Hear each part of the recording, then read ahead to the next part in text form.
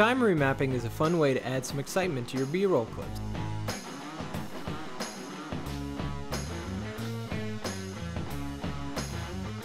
Also known as speed ramping, it changes the speed of playback from normal to fast or slow.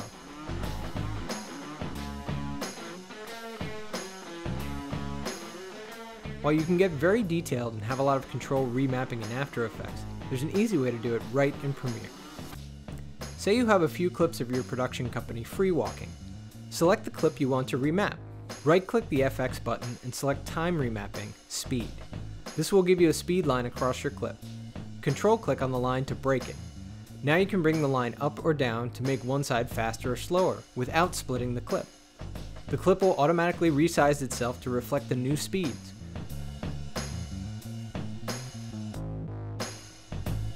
You can also click and drag the tab at the top to make the change in speed happen more slowly. Click on one of the tabs and turn the handle to ease the transition.